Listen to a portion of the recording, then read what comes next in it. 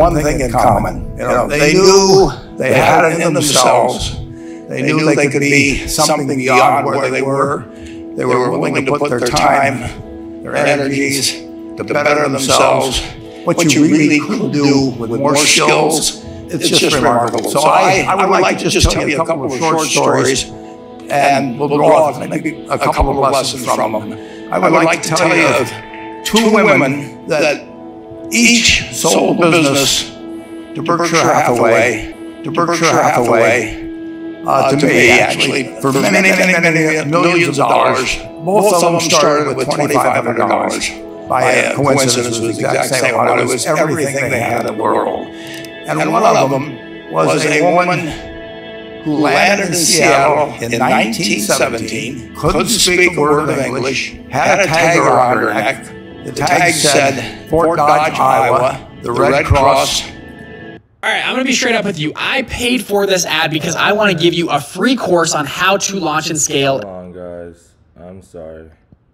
Good morning, good morning, good morning, good morning. I don't know why my YouTube has got me in the wrong account here, because we do not do ads around here. These people had one thing in common.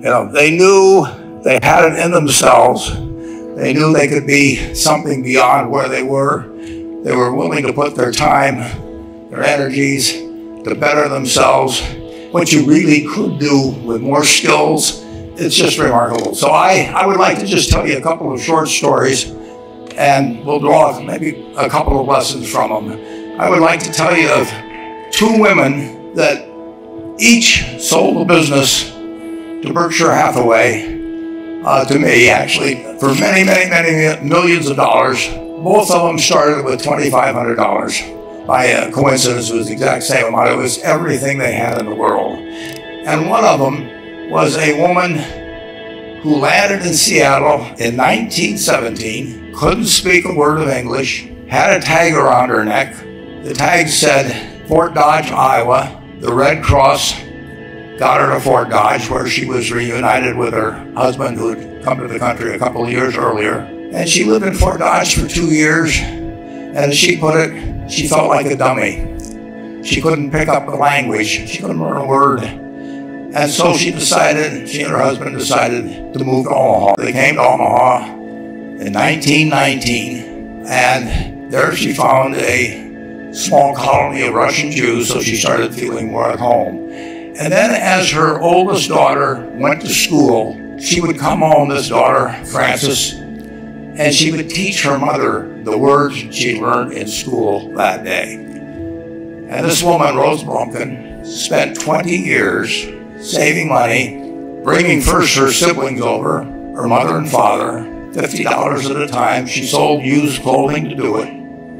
She had 4 children during this period. And by 1937, after 20 years, she saved $2,500. She went to Chicago, and a furniture, her dream had always been to open a furniture store. And this woman who had never gone to school one day in her life, with $2,500, but with the same spirit that the people in this room had about having a dream and working to accomplish that dream, she built a business which she sold to me in 1983 for $60 million approximately, and which did $1.5 billion worth of business last year.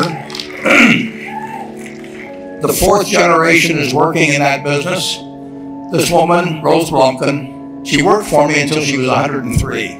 And then she retired and she died the next year, which is a lesson to all the Berkshire's managers that premature retirement, you can't tell what's going to happen.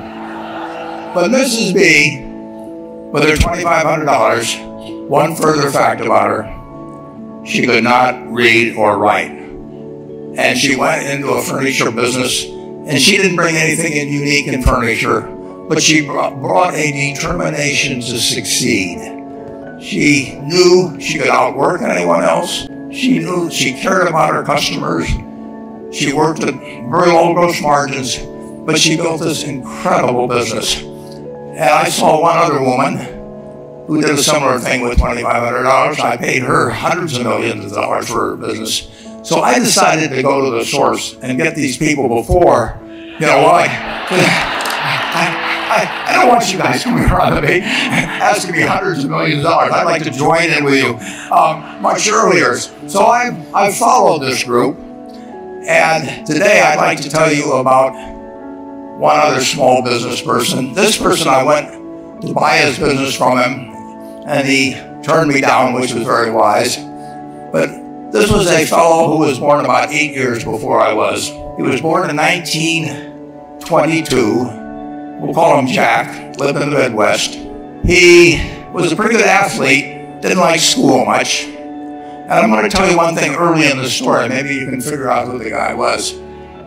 The company he built hires more college graduates each year than any other company in the United States. And this fellow, who was destined for this but did not know it, Jack, went to college for a year and then dropped out. He really wasn't that interested in school.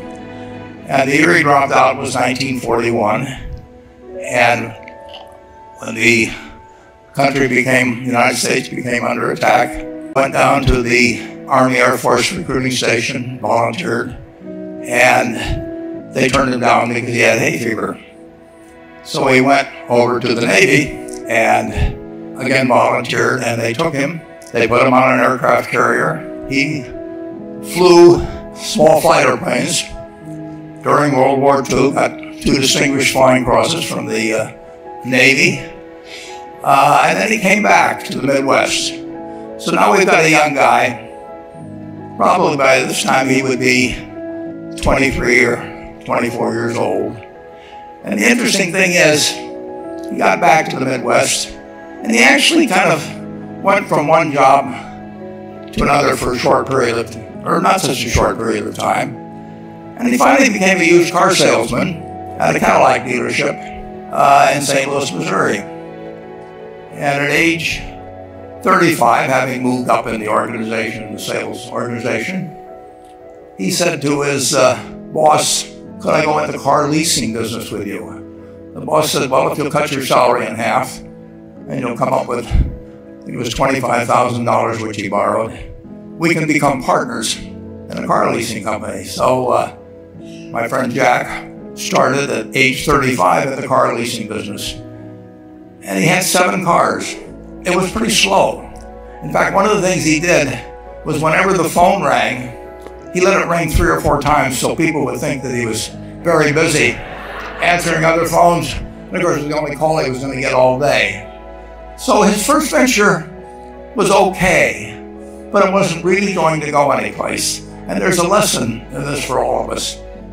At age 40, he decided, with 17 vehicles, 17 cars, he was going to go into competition in the rent-a-car business. So now he's taking on Hertz and Avis and National and people like that who have hundreds and hundreds of thousands of cars. And he's got 17 cars, and his cars aren't any different than theirs. I mean, he's buying them from General Motors or Ford or Chrysler. And he can't get the airport locations. Those companies have them all sold up. But he was determined that he would basically offer the customer, can't offer him a different car, but he can offer them friendlier service than they've ever seen. And so he started the company.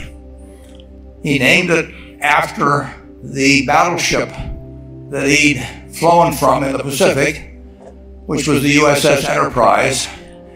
And he died about a year and a half ago. But when he died, his rent-a-car company, starting with those 17 cars, was worth more than Hertz and Avis and all the rest of the rental cars put together. The man's name was Jack Taylor, and his son, Andy Taylor, is a good friend of mine, runs the business now. A grandchild is in the business. They'll probably be a 4th generation online. So this man, in the United States, he didn't invent artificial intelligence. He didn't do anything that, just like Mrs. B selling furniture, I mean, that any one of us could have entered those businesses. But he lived by the creed, basically, of delighting his customers and working with people and establishing the relationship with them so that they in turn would want to delight customers. He couldn't go out there and take care of every rental car possibility, but he learned how to project himself and his attitude toward his fellow man and his desire, to make a friend out of every customer. He managed to take very ordinary cars and turn them into this extraordinary business from virtually nothing. And it illustrates several points. One is you don't necessarily get it right exactly right the first time. I mean, the car leasing business, basically you were competing on the cost of money to finance cars. And it's very hard to delight a customer when you just give them the car and tell them to send you a monthly check for 5 years and you'll be back at that time. So his talents were being wasted basically in that business. But at the age of 40, with all of that experience behind him, he found the golden key. He took a very ordinary business and turned it into an absolutely extraordinary operation, just like Mrs. B or Rose Bumpkin did with furniture. Good morning, good morning, good morning, good morning, good morning. What's up, everyone? Super excited that you guys are tapped into First Call this morning. Now, you heard from the great legendary Warren Buffett right there about what it takes to become successful. And he gave two incredible stories, right, about two individuals that come from two different walks of life, but there were some underlying principles, there were underlying examples and values that each of these individuals had. And one of the things that they had, and we're going to talk about it in our book that we've been reading, The Psychology of Money. If you haven't grabbed this book, please grab it. We're going through this book in this month, and we're almost a quarter of the way through. It's a quick and easy read, and we only started it this week. And the reason why I want to show you that clip is because what the Enterprise gentleman had and what Miss B had, right, was one thing that we all can do. And Morgan Housel talked about it real quickly here in this next chapter that we're reading. We're reading chapter 5 and chapter 6, Getting Wealthy versus Staying Wealthy. And he says something here at the bottom. Good investing is not necessarily about making good decisions. It's about consistently not screwing up. And that is what these individuals did. He didn't choose the right industry right away. You heard him. He was doing car leasing first. He was doing car sales before that. He was in the military before that. He dropped out of college before that. But then he ended up creating one of the largest, if not the largest, rental car company in the world. Because it's not about always making the right decisions, but it's about consistently not screwing up. And in a world today where we're trying to get wealth quickly, in a world today where we see everybody making money fast and we're trying to compare our situations with other people's situations, and we're saying like, oh man, there's this 22-year-old millionaire and I'm trying to be a 22-year-old millionaire, or I'm already 30 and I had like all these different things that we're doing. I want you guys to understand and put in perspective that some of the greatest businesses, some of the greatest brands, some of the biggest role models and individuals that you look up to, their success was not instantaneous. It did not come just at a snap of a finger. It did not come overnight, but it took some time. And it took some developing, it took some growth, and it took some going after it and consistency, just like Miss B did. And it took some discipline. It took some hard work. This is a woman who was working until she was 100 years old, right? It took some passion. It took some desire.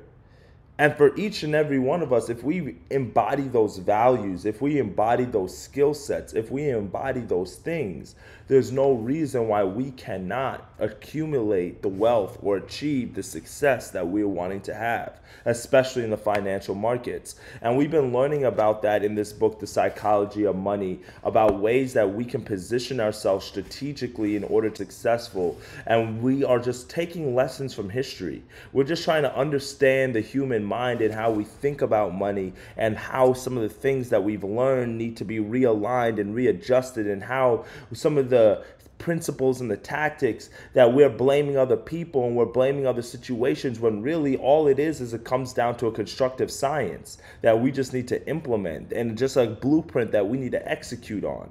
And for each and every one of us, so far in this book, we've read through about 4 chapters, and we're going to discuss 5 and 6 today. But just to give you a quick recap, right? In chapter 1, Housel talked about that no one is crazy. And the fact that if you don't know how to create wealth, if you don't know what to do with money, if you just feel like you're not responsible enough with money, or you're not a business owner, you just don't understand some of the plays, it's okay. Why? Because all of us come from different walks of life. And because of that, our money, our financials, like the way that we view it, is all a little bit different as well. The way you think about money can be something as simple as what time you were born, in terms of what era. If you were born closer to around the Great Depression, guess what? You're going to look at money a little bit differently, and saving money a little different than somebody who was born in a tech boom. Why? Because the marketplace, the economy was different. Somebody who was fresh out of college in 08 and 09, they're going to look at things a little differently than somebody who's graduating college last year. And it's okay that we're not crazy. It's just, what do we have to do in order to get to where we're trying to get to? We learned about in chapter 2 that there's luck and risk involved in this game. And it's a law. You guys hear me talk about the law of polarity. There's 2 sides to every coin. So to understand that, to get to certain achievements and to reach certain levels and to make certain amounts of money and to get certain wealth, we are going to be required to get lucky at certain points. We are going to need certain breaks to go our way. We're going to need certain opportunities and advantages to work in our favor at times. But then also at the same time, there's a risk factor to everything that we're doing. And if you're too over aggressive, if you're too risky, if you don't know what your risk threshold and your risk tolerance is, then guess what? It's not the fact that you were unlucky, you were just over leveraged. You were just overexposed. You put too many eggs in one basket. So because of that, we now need to understand that the best way for us to not get in a place where we're putting all our eggs in one basket, that we're not over leveraged, is to understand that what is enough for us. Like, what is the goal that we're trying to reach? And if we always have this goalpost constantly moving, that's where you get these greedy stories. That's where you get the Bernie Madoffs of the world. That's where you get the individuals who are greedy and scam other people and take advantage of people's situation. And that's what defines all wealthy individuals in your mind here on and from now on and going forward. No, it's not that wealth is bad. It's not that wealthy people are bad individuals. There are certain individuals who, when they get certain amounts of money, they do very shiesty things and they take advantage of certain people. It's because for them it was never enough, right? And for each and every one of us, we have to decide what is our goalpost, like what is enough for us. What is the thing that we're trying to accomplish and achieve? And when we are able to accomplish that, it's not that we're not going to continue to strive and go after for more. It's just that the fact that is, you know what, we were able to reach this amount and we're not going to jeopardize this in order to get something else that's really unnecessary for us to get to in a certain amount of time frame. If it happens over time, if you make 100 million and you're trying to become a billionaire, it's going to happen with time if you just stay as disciplined and consistent as you were before. But it's not something that's worth risking the $100 million or the net worth or the hard work that you put in order to try to get to that $1 billion and jeopardize it all. And when you understand that enough is enough, when you understand what your goalpost is, when you understand what your target is, when you understand that you're not going to jeopardize certain things in the momentary and in the present to harm and hurt what can happen in the future, then you're going to start thinking about the future a little differently. You're going to start understanding that the power of compounding is going to be the way that you're going to be able, at the very least, to accumulate the wealth that you're trying to achieve. It's going to take some time. It's going to take some stacking on each other. It's going to take some consistency. It's going to take some reps. It's going to take some years. But if you're willing to stay consistent with it, if you're willing to put in the time, if you understand that the gentleman that we just listened to, Warren Buffett, that over 98% of his net worth of over $100 billion didn't come until after the age of 50. But he got it started investing at the age of 10. If you understand that he put in 40 years before he reached a certain amount of income or a certain amount of net worth, where now that we praise him and that we give him all these accolades and all these, achievements, like where we revel in this man and the thing that he's been able to do. But do we look at the longevity? Do we look at the time? Do we look at the compounding? Do we look at the deal after deal, the day after day, the book after book, the work after work, the acquisition after acquisition, the merger after merger? No, we don't. But guess what? We see what can happen when we compound. We see what can happen when we put in that time and that effort. And that transitions us into our 5th chapter, where Housel is talking about getting wealthy versus staying wealthy are two completely different things. Good morning, good morning, good morning to everybody who's tapping in this morning. I see you guys in the chat. Let me just drop a quick good morning here. And you guys know that every Friday I like to do some wins. So if you do have a win to share, I'm going to just put the link here. Right here. So if anybody does have a Friday win to share, feel free to join the green screen, to join the room. You don't have to have your camera on. You can just press on that link right there, just copy and paste that, and I can be able to bring you up if you have a win to share. And I know I kind of just went straight into the psychology of money and kind of dove into that chapter, or dove into the recap. But again, if anybody does have a win to share, for me, my biggest win this week is just we're starting a new month. January was a great month. I was able to build some consistency in some of the things I'm working on. Did a lot of game planning, strategizing, and executing on things. So now it's like, all right, let's roll. Let's keep the momentum going. I've got my team working on a few different things. So it's exciting, the progress that we're making, the organization that we're having, the systems that we're building. So that was really big for me in the month of January. So that's my biggest win. And now my goal is to stay consistent in February and implement a few new things, because truthfully, it's the shortest month of the year. So if you're not able to really stay consistent in February, or this is like the best month to try out something new, like if you're trying to go on a fast, or if you're not trying to drink or you're trying to do a new lifestyle change, or try to follow a diet, February is one of the best months to do that in, because it's the shortest month. So you might as well just do it for 28 days, which is like 3.5 weeks, and then get your body used to it. And then from there, you can keep the momentum going, right? So that's kind of my biggest win. And again, if anybody has a win to share, you guys know we share wins every Friday here on First Call. So feel free to press that link, and would love to see you get there. So chapter 5, right? Housel starts off this chapter with a very interesting story that I kind of want to share with you. So we have two individuals. We have somebody called Jesse Livermore, who was one of the most successful stock market traders of his time. This is back in the 1930s. And by the age of 30 years old, he had almost about a net worth of $100 million if it was inflation adjusted for today.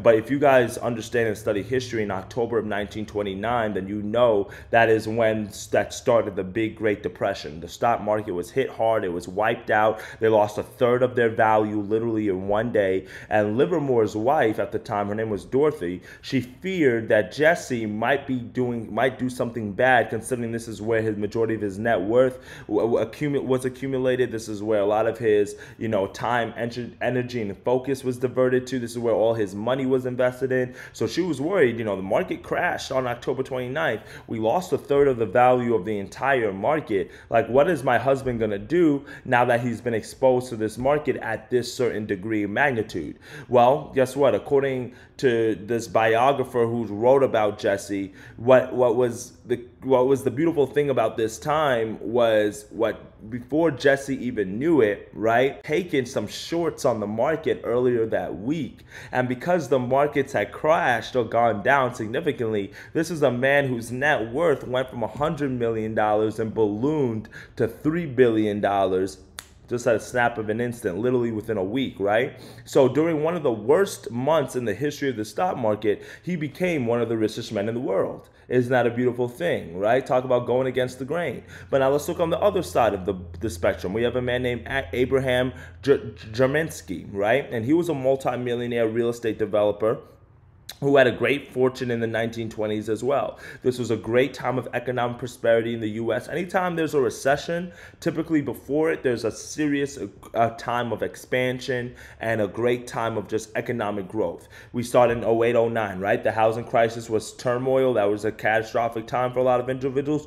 But look at how the markets moved from like 2005, 2004 to 2007.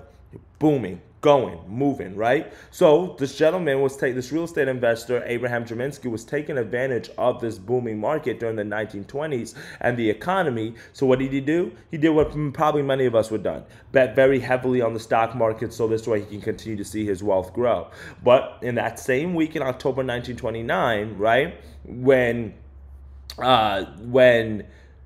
Livermore became a billionaire, the absolute opposite happened for Jerminski, to the point where his wife had to go hire an attorney to go find him because they didn't know where he was. Come to find out that he had taken his life, right? Because of him losing his entire wealth and all his net worth and losing everything, right? So we had one gentleman become a billionaire, change his life. We had one person lose everything and take his life. So two completely different scenarios for two individuals that participated in the same exact event, right? But now let's fast forward 4 years later and the stories kind of cross paths again.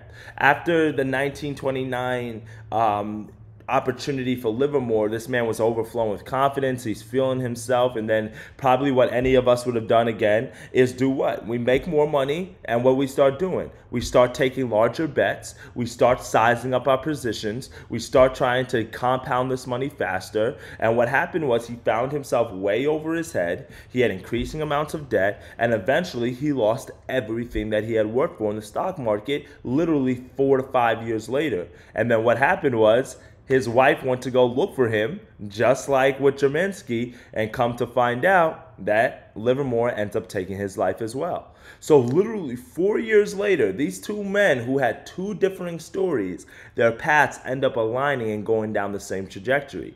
And this is the reason why that is. Because they were both very good at getting wealthy, but they were equally bad at staying wealthy. So that's where, for you and I, that's where we are not trying to follow in these gentlemen's footsteps. We want to be good at getting wealthy, but we want to be equally as good as what? Staying wealthy. So even if wealthy is not a word that you would apply to yourself, the lessons from that observation apply to anyone at all income levels, no matter where you are right now or where you're trying to get to. Getting money is only one thing. Keeping it is a whole nother thing. And I'm sure many of us understand that and see that, how you have a rich friend who's making all this type of money, but they sometimes ask you for a loan or be like, yo, bro, can you spot me this? Or I just don't have it right now. I'm sure we've run into those situations. Or maybe you've run into situations where, you know, you have your boss and you understand that things are going well for them, but then, you know, the company's starting to go under and you're wondering why, because it's just like, I thought we were prospering. I thought business was booming, right? It's one thing to be good at making money. It's another thing to be good at keeping money. And for my people in here who are entrepreneurs, for my people in here who are business owners, you might not have grown and scaled your business to a certain size yet, but you know now how to actually make money on your own without having somebody, you know, without necessarily having somebody give it to you and exchanging it for time, right? Like a regular employee would. So because of that, while you're focusing on growing your businesses, while you're focusing on getting more sales and generating more revenue, also be focusing on keeping some of that money, investing it back in the business, continuing to allow it to keep growing. So this way, as you're making more, you also can now expand and then keep more, right? But getting money requires taking risks, right? We understand that. Being optimistic, putting yourself out there. But keeping money, that requires the opposite of taking risk. It requires humility. It requires a fear that what you've made can possibly be taken from you, if not just as fast as it is that you built it, and truthfully quicker. Because the way that it typically works is it takes us a while to grow and reach a certain point. Think about your portfolio, for an example, right? Your options trading portfolio, your sports betting portfolio, right? It took you a minute to take profit here, take profit there, take profit here, take profit there, and to build up your account to $1,000, $5,000, $10,000, $50,000, whatever your account's at, right? It took you some time to do that.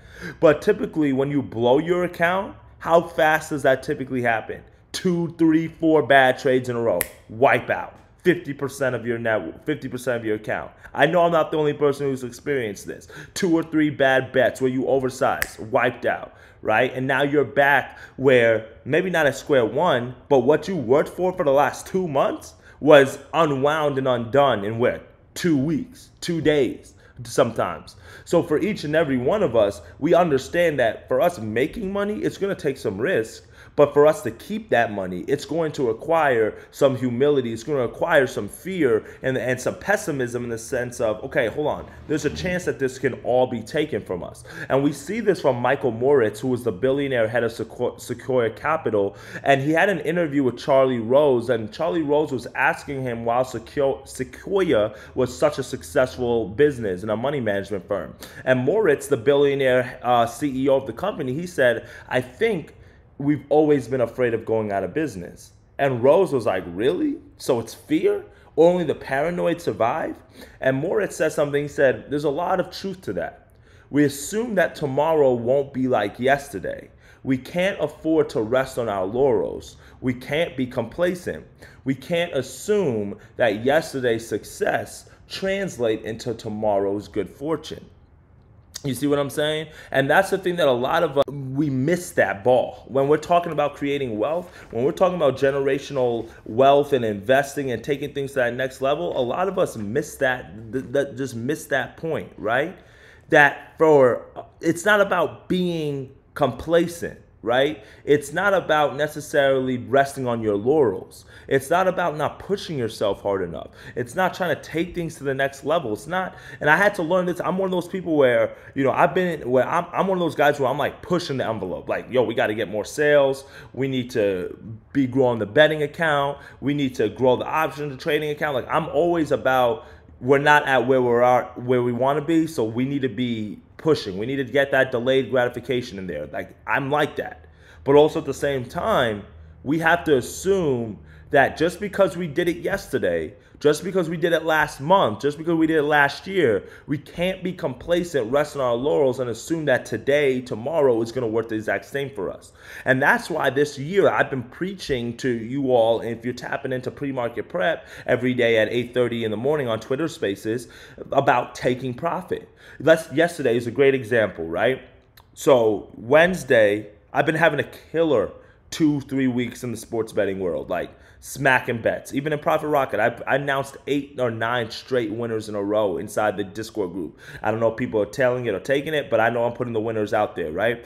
So, Tuesday, I had a pretty rough day. Lost. I took a sizable bet on something, and it didn't work out in my favor. I thought it was a guaranteed winner, and didn't work out, right? And basically, at the end of the night, I had lost maybe 10%, right? 5-10%. So I started the day in the green. My first bet hit, but I took 2 or 3 bets later on in the night that ended up missing. So now I'm down on the day. So yesterday, I'm like, all right, cool, let's run it back. We're going to have another killer day. One bad day ain't going to kill you no more. But you know what I did before I started the day? I took profit. I withdrew.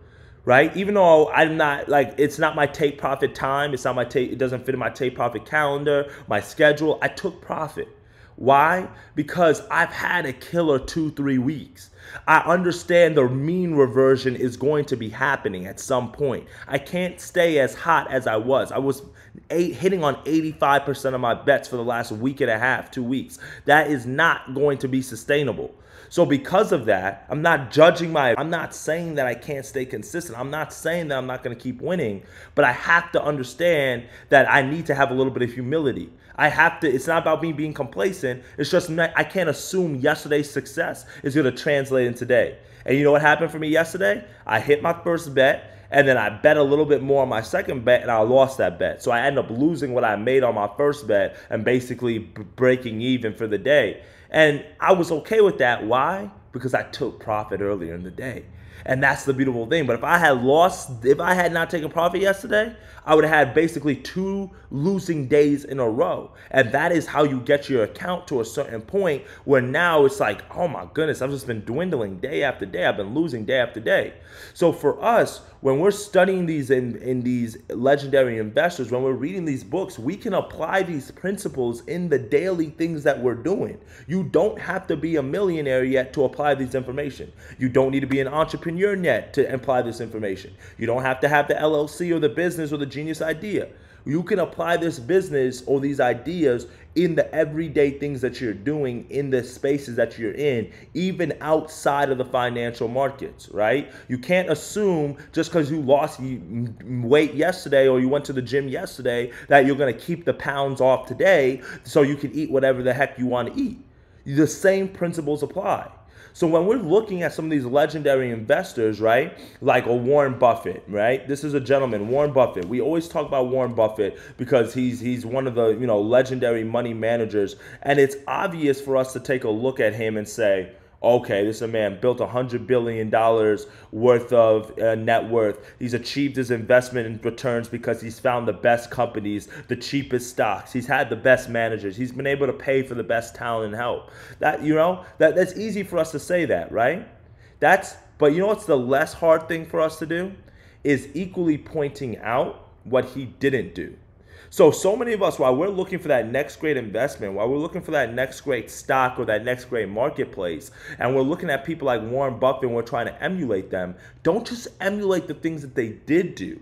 Emulate the things that they didn't do, right? For an example, Warren Buffett, he's been investing since he was 10 years old. He's 90-something now, 80 years in the game. He hasn't one time gotten carried away with his debt in the sense of over-leveraging. He hasn't panicked and he didn't sell during the 14 and now at this point 15 recessions that he's lived through. He didn't sully his business reputation. He didn't attach himself to one strategy, one worldview, one way, one passing trend, one thing, narrow focus. Maybe you could say he's focused in terms of value investing, right? And that's maybe why he missed some of the gains in the tech industry. But overall, it's not like he attached himself to one thing because he owns a conglomerate of companies from insurance to finances to technology. He owns a bunch of different things, right? He didn't rely on other people's money. He didn't burn himself out and quit or retire. He survived, and survival gave him longevity. And that is what we're trying to do. We're trying to have longevity in this marketplace. So we have to survive. So my question to you this morning is, what do you have to do to survive? What's the amount that you need to be making on a month-to-month basis in order to survive?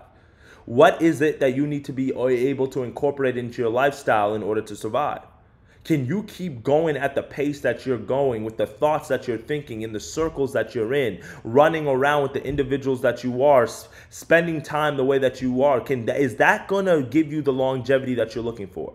In all honesty, it's so funny to me because when I do like presentations or I talk to like high schoolers and I talk to people younger than me, I always ask them, I'm like, why is it that you want to be a rapper? Like, why is it that you want to get into an industry where the mortality rate is literally like 30 years? Like there's no industry that I know where people die quicker than in the entertainment business. So why is that the goal of yours? Like, you should be aligning yourself with survival, with longevity from the onset. And that does not start with just the investment that you're getting into. It starts with your mindset. It starts with the things that are possible. It starts with your lifestyle and how you put all those things together. So when Housel's talking about applying the survival mindset to the real world, it comes down to appreciating three things. The first thing is, more than big returns, I want to be financially unbreakable. And if I'm unbreakable, I can actually think I'll get the biggest returns because I'll be able to stick around long enough for compounding to work its wonders. That's a beautiful thing right there, right? Like, no one wants to hold cash during a bull market. That's obvious, right? You want your assets to go up, to take advantage of the marketplace that it's in, right? But this is the thing, right? Do you have the ability to be unbreakable, right? And not unbreakable from the sense of I've grown my portfolio to a size where I'm necessarily untouchable, but to a point where I'm willing to be consistent enough. I'm willing to show up enough. I'm willing to keep contributing to this account consistently, daily, weekly, monthly, however, right? So this way now you're using the compound effect, and it's the multiples of the 1%. Growing on 1%, growing on 1%, the 2%, the 5%, the 5%. It's that multiples, right? That's now going to allow you to prevent that one desperate, ill-timed stock sale that can destroy you. or getting into this marketplace or this industry that you know nothing about, that's blowing your entire net worth, right? Or that's going to lose all the money. Compounding doesn't rely on earning big returns. It's merely good returns sustained uninterrupted for the longest period of time, especially in times of chaos and havoc, which will always win. Right now, it's a beautiful thing. I'm seeing what's playing out in the economy, and I've been praying for this. I'm not going to lie to you. Back in 2020, I missed what happened during COVID. I saw the writing on the wall, but I missed the opportunity. And I missed the pullback, that recessionary period, and the short boom that came thereafter. The bear market that we experienced last year and the recessionary environment that we're currently in, that's only going to get a little bit worse. I'm not trying to put fear or panic into anybody. The Fed, they gave us they didn't give us positive news this week, so I'm not sure why the stock market's been running the way that it is, but he's basically just trying not to lose at this point. He's holding the ball in the third quarter, right?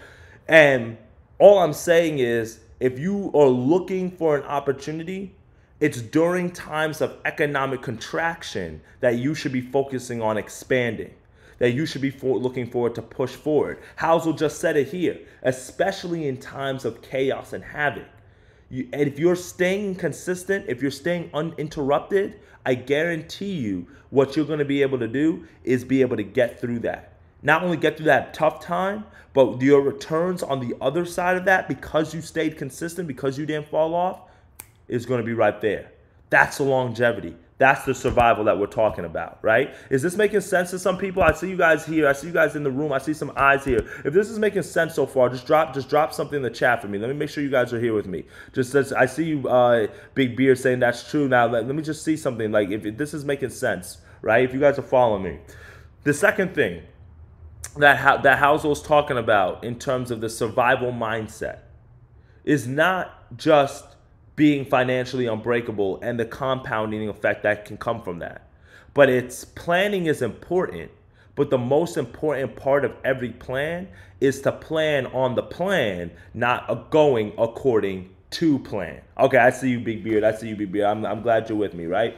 So a plan is only useful if it can survive reality. And a future filled with unknowns is everyone's reality. I'm just here to let you know that. When I wrote, I'll never forget, I was younger. We were at some church event. We were on the beach. We had to fill out a little time. When you put the genie in the bottle, like the little writing on the sheet. I told myself I was going to be a millionaire by 30. I wrote that on that sheet. I was going to be a millionaire by 30. I was going to be a billionaire by the time I was like 35. I had no type of clue at the time what it was going to take to make $1 million. I had no clue. I wrote this when I was like 10 years old, 12 years old, 15 years old. And I'm 27 now. So I'm getting close to that time where I have to cash in on this, right? But this is the one thing that I need you to understand. I thought I was going to go to college and I was going to come out making X, Y, and Z because I was going to be working at a stock brokerage firm. I thought I was going to be making enough money at this point to retire my mom or whatever the case may be like. And I'm sure you guys have stories like this as well. Understand this one thing. Planning is important. You always hear me talk about putting together the plan, writing the blueprint, putting the script together.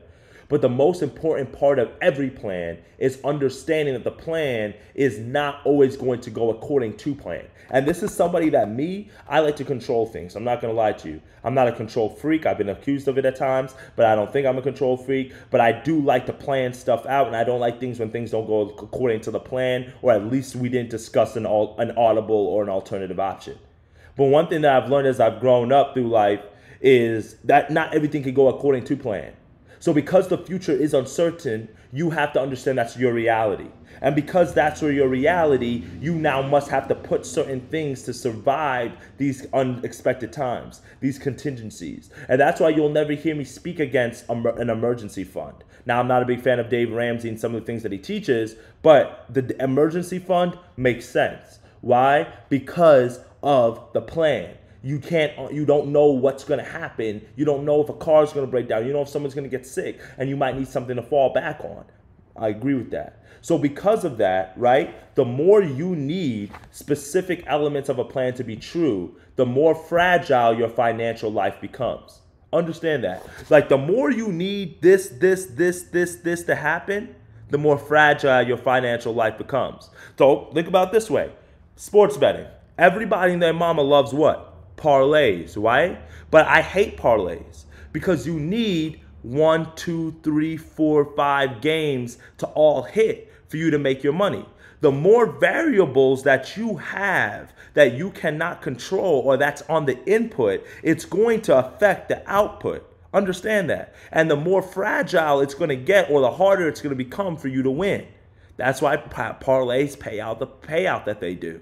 So think about it the same way. The further outside the money that you are, guess what? The more elements that you need to work in your favor, so this way you can actually break even on that contract or actually finish in the money. So that means it makes it harder for you to, for what? That contract to expire worth something rather than expire worthless. You see how this works? So the more things that you have on your plan and your blueprint and your script, and you're like, I need all of this to work, the harder it's going to become. Simplify it down. And once you do it as simply as this, a frugal budget, flexible thinking, and a loose timeline, anything that lets you live happily with a range of outcomes. Just put that together. That's what Housel says. A frugal budget, flexible thinking, and a loose timeline. And anything that lets you live happily within those range, guess what? You're going to be good to go. You're going to be good to go. And as we are now trying to get, I appreciate you, Heat Pumps. I like it. I appreciate y'all. I see y'all in the chat. I appreciate you guys, right? Getting the energy going this morning. It's good to see you, Durag, this morning. It's good to see you, Moyo. It's good to see you, Will the Beast. It's good to see you guys, right? And that's all we're trying to do. It's just remain flexible. And for us, survival is about being flexible. It's about, like, when you put an animal in the jungle, they have to contend with the weather. They got to contend with other predators. They got to contend with humans as a predator or a captor. They got to deal with natural elements. They got to deal with actually hunting their food, finding a place to sleep. Like, there's so many different things. And understand that for us at our primal state, we have to get back to that point where now we're trying to not only survive, but we're putting certain things into place. So now we have that survival mindset. Now, the third thing, our barbell personality. Optimistic about the future, but paranoid about what will prevent you from getting to the future is vital. A barbell personality. So you guys know what a barbell strategy is for my people who are in the stock market, right? You got one side, the heavy, and then, you know, the bar in the middle, right? That's it. Optimistic about the future, but paranoid about what will prevent you from the future. And then you got everything there in the middle that's going to drive you to get there. And the reason why we do that is because I want to share my screen real quick. I want to show you guys this, right? Look at this chart right here, right? You guys can see, like, my sports is pulled up there, right? You could look at this chart right here, right? He shared this inside of the chapter. And the reason why that chart is important for you to see is because look at this. 1985 to 2010, real GDP over time has just only done what? It's only gone up. So if we are willing to stay consistent, if we're willing to not rest on our laurels, if we're willing to be optimistic about the future, but be pessimistic about losing everything, right? Then guess what? We have the ability to get to where we're trying to get to with time. Optimism is usually defined as a belief that things will go well, right? But that's incomplete. Sensible optimism is a belief that the odds are in your favor and over time things will balance out to a good outcome, even if what happens in between is filled with misery. And this is one thing that you know, like I know. There's going to be misery. There's going to be downtimes. There's going to be hurt. There's going to be pain. There's going to be setbacks. But we understand that if we're willing to make it through the times, that one chart that I just showed you, from 1850 to 2010, you know all the things that you endured? We've lost over millions of Americans, 3 to 4 million Americans fighting 9 major wars. 99.9% of businesses went out of business from that time frame. 4 presidents were assassinated. We've had over 30 separate natural disasters killing at least 400 Americans in each of those disasters. We've had 33 recessions lasting a cumulative of 48 years. Right? We've had the stock market has fallen from 10% from their recent highs at least 100+ times. Stocks have lost a third of their value over 10 times. Annual inflation has exceeded 7% at least 20 different years. Listen, there's always going to be another setback. There's always going to be another obstacle. There's always going to be another thing that can push us against the wall. There's going to be another thing that drives us to quit. But look at that chart right there. Are you willing to stay sustainable over time? Are you willing to stay consistent over time? Because for us, everybody here was probably born at 1907 or earlier. So from here to here, look at that. Look at that. Look at that. And that's just real GDP. That's not even talking about the individual assets like how the stock market has performed in that time, or the real estate market has performed in that time, or somebody who's maybe able to pivot between different industries or businesses at that time, right? We can all do this stuff, my friends, right? And, you know I spent a good amount of time on chapter 5, and I got to go through chapter 6 real quickly. But the reason why, I spent a lot of time on chapter 5 is because we got to understand that survival tactic first before we're able to kind of understand chapter 6. And chapter 6, he titles this chapter, Tails You Win. And it's a simple. You can be wrong half the time and still make a fortune.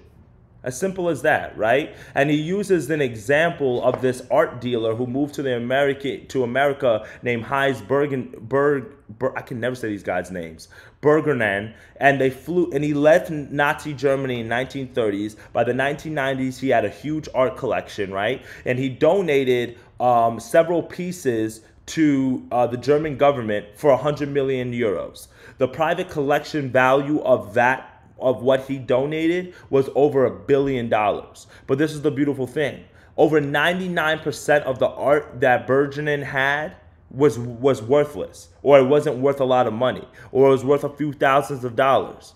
But guess what? The few pieces that he had of Picasso or Matisse were worth hundreds of millions of dollars. So I'm here to let you guys understand that if I'm going to give you a quick calculus lesson, you got the bell curve, right? I can pull it up real quick if you guys need to see in an example. The bell curve is this thing of standard deviation, right? So let's pull this up real quick. So we got the bell curve right here, right? Hopefully you guys can see that pretty simply, right? The bell curve theory, right? On the two ends, we have the tails. Here in the middle is where we have the events that will most likely occur, right? Here on the ends are the outlier events. And I'm here to get you guys to understand and know what drives the markets, what drives success, what allows you to call people skilled, what allows you to call people lucky is not the big thing in the middle, but it's the long tails on each side of the standard deviation curve, right? So got to understand that it was 99% of Bergman's portfolio was basically worthless, break even, worth a few $1,000s.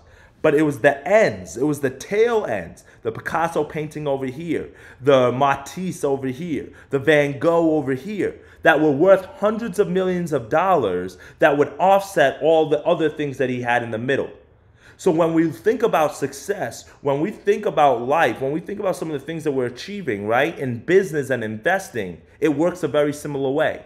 The long tails, the furthest ends of a distribution of outcomes, have tremendous influence in finance, where a small number of events account for a majority of the outcomes, right? So growing a company to the size of Amazon, when 99.9% of businesses in the last 150 years have failed, is a tail event.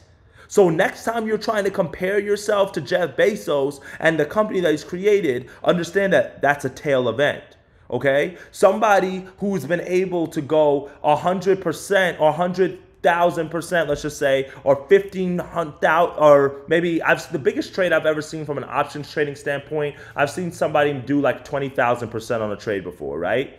Understand that is a tail event. 85% of options expire worthless. So for somebody to get a contract that has moved to the point that he was able to get even 1,000%, a 1,500%, or in this case a 20,000% winner, that's on the tail end of the curve.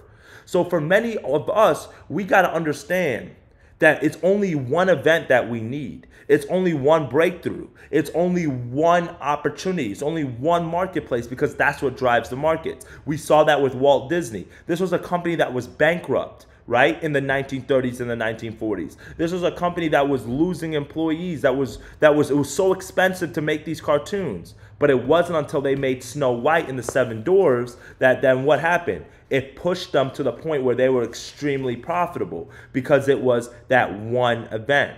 So anything that is huge, profitable, famous, or influential is the result of a tail event. An outlier, one in thousands or millions events, right? And most of our attention goes to those things, rightfully so, right? Because it was huge.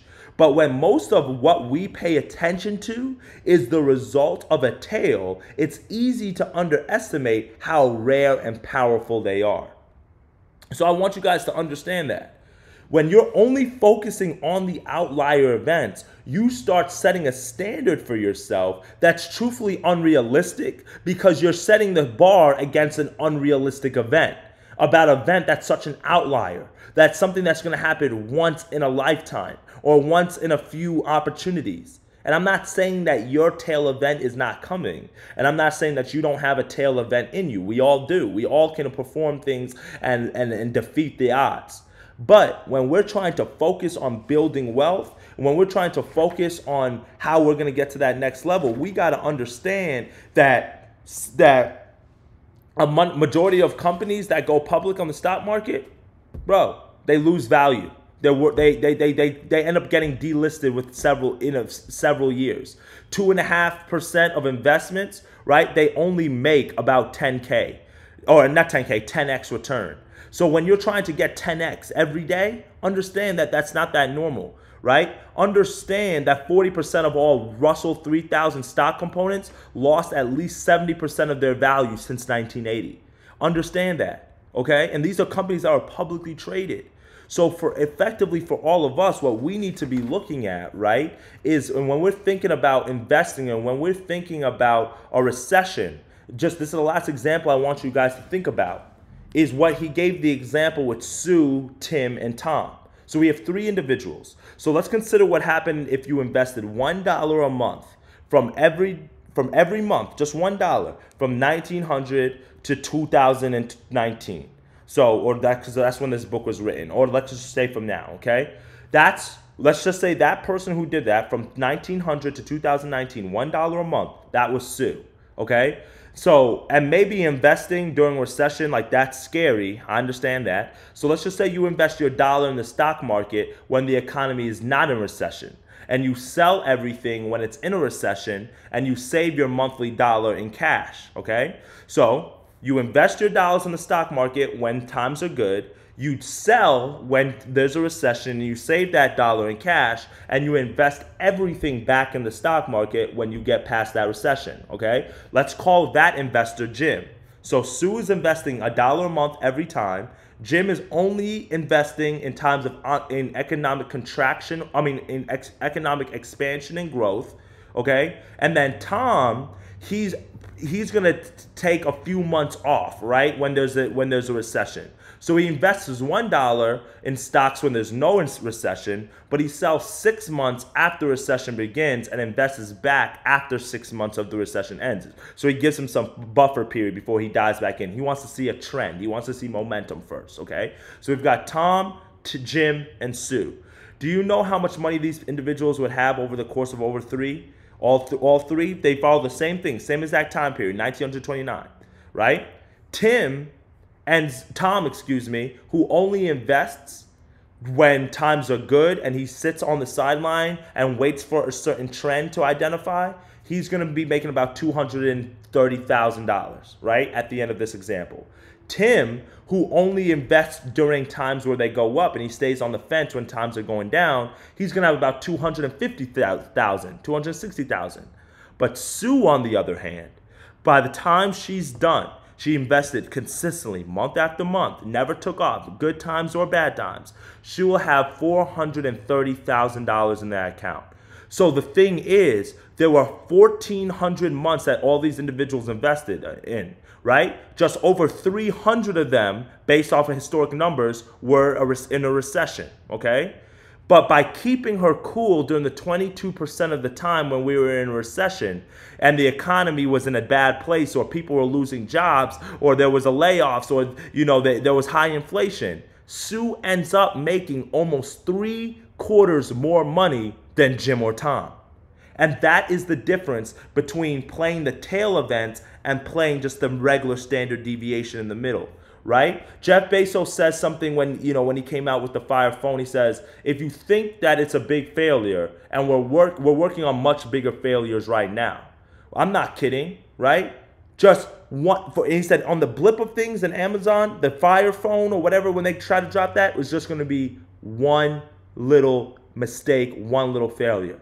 So for each and every one of us, we're getting caught up on the failures. We're getting caught up on the things that are setting us back. We're getting caught up on, hey, I need to find that one investment. I need to find that one stock. I need to get into NFTs. I need to get into crypto. I need to get into sports betting. I need to get into stocks. I need to get in real estate. It's not about that. It's about being consistent, putting that money to the side, putting it to the marketplace, injecting it, consistent, month after month, day after day. During economic downturns, you still keep going forward. During times when it's not good, you keep going forward. When times are booming, you keep that same level of discipline. You don't over leverage. You don't go put all your eggs in one basket. You keep pushing forward because the tails are going to rescue us. We understand that the outlier events, like in 2020, when you could buy any stock and it was going to go through the roof, and you could just buy calls out the whim and it's just going to make you money. That was the tail event of the stock market, right? That was going to be the thing that was going to rescue you, right? When Lehman Brothers and Goldman Sachs was going down and Morgan Stanley in the 2008 financial crisis, the injection of capital, the stimulus money that the banks gave to them, guess what? That is the tail event.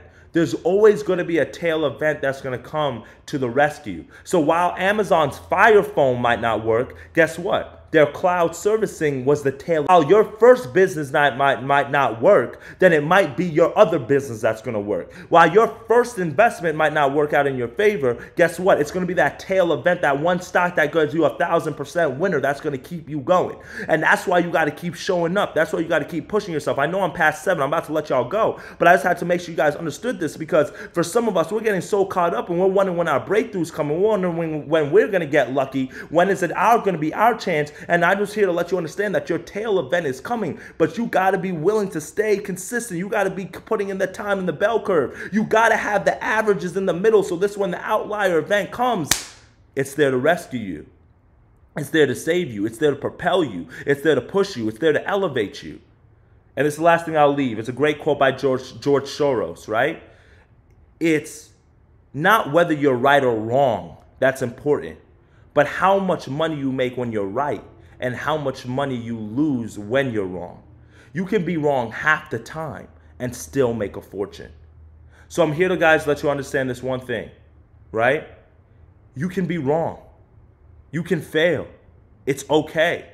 Because even if you are wrong, even if you flip that coin, you have a 50% chance of hitting.